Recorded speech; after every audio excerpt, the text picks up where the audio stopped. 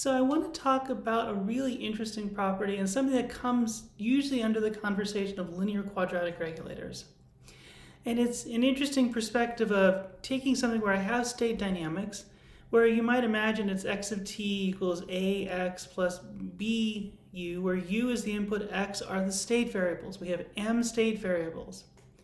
And we'll have things figured out by the dynamic. It may in fact be a LTI type system, so maybe constant. And the question might be, I have various state dynamics from u to x.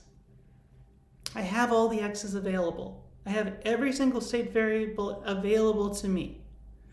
So that's great. And so what the conversation is that we should be able to build a control. This is sort of with the gain minus k, so this sort of going into u, and be able to stabilize this in where k is now a matrix. Now, I'm going to assume there's no additional input. There could be. We're not going to worry about that in this conversation. It's straightforward extension. But here's the thing.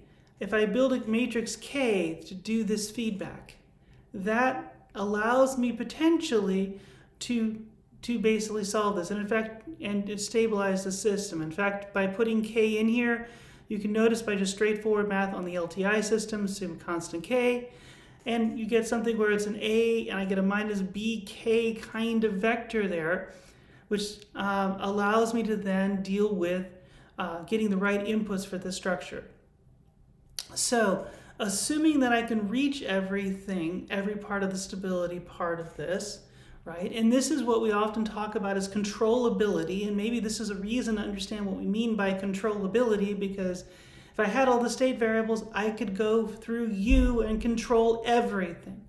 Okay, so if I do that, that gives me a great number of that gives me an ability to do this. And in fact, one can show that there's a whole range of Ks for a given system, assuming that it is controllable, that this would work. And so you're going, great, I could choose a K. I could make it stable. This is wonderful. The real question now is, all right, what would I use in terms of choosing that? And it turns out there's a whole field that's talked about as optimal control, which is saying, let us find this kind of parameter and these other and multiple equivalent parameters by sort of minimizing a particular cost metric. And usually this cost metric is a sort of a quadratic cost metric. We're going to call it J, of which we're then going to look at both the inputs that are weighted by Q. Q is now a matrix, symmetric matrix again, so now we're going to get a sort of nice symmetric sort of convergence point. And we'll also have an R, which is again symmetric kind of matrix, and converge there on the inputs. And what we're going to say is I'd like to make sure neither of these get too large, right? So the U's are really a question of actuation, and R gives me a sense of what is the cost of the actuation.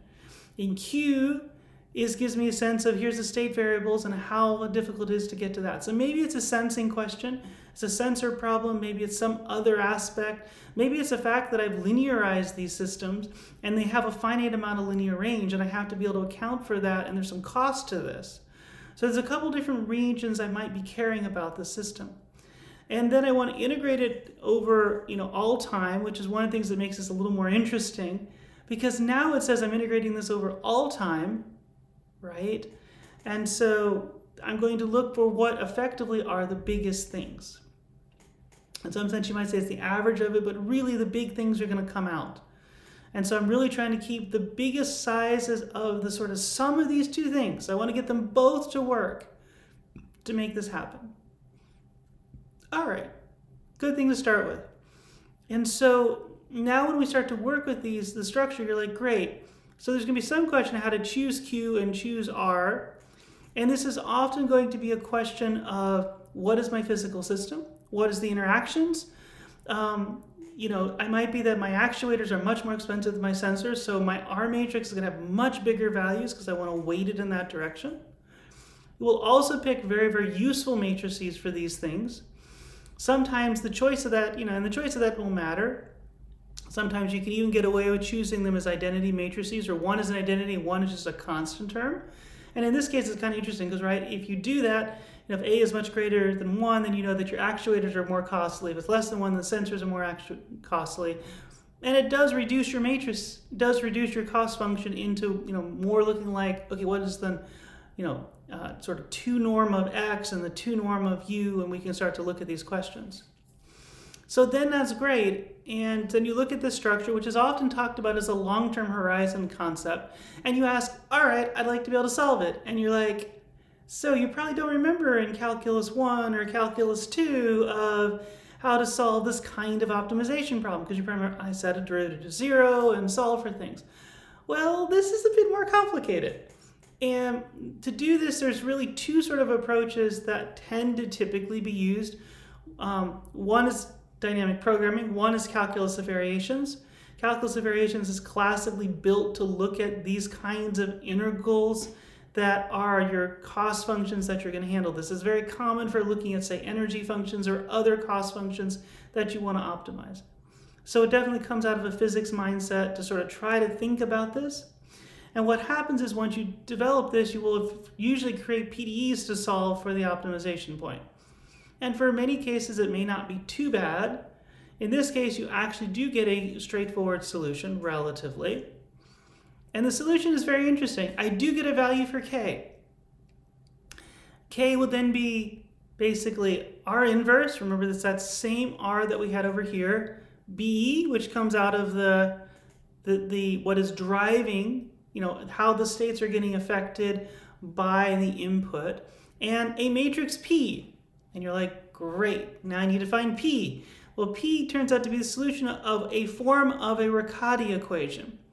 Now, this is an interesting sort of form of equation. It shows up in a couple places in physics, and it shows up here as well. And this is a matrix equation, so the order of things matter, and this is why you'll also see transposes and so forth. If you look at the first 2 terms, you're thinking, there's probably some sort of optimization, much like we might have seen for Lyapunov functions and so forth. You see Q show up, and then you see this interesting term, which again feels like a quadratic kind of thing, because you've got an R inverse in the middle, B's next, and then P on the outside. So then you solve for P, and it turns out that there are 2 roots. This is a quadratic, so it's actually a nonlinear equation. There is one root that gives you a stable solution, gives you an optimum K. And you're thinking, some of you are going, I don't want to solve that. And maybe for like a 2x2, this isn't so bad, but for like large problems, this is a big problem. Fortunately, there's a lot of computer tools that do this. MATLAB, for example. But there's other places where this is already coded for you. And what's useful is, so the solution of the Riccati equation shows up in a few places. It's useful because I can use it again and again and again. And so this allows me to sort of, by choosing a particular R and Q, it allows me to find what would be an optimal P and therefore an optimal K to solve this system. Kind of a big deal. And yes, if I take a simplified view of Q and R, I get a more simplified view of these expressions, but I still get a Riccati equation, and I still have something that's kind of intriguing to solve, shall we say.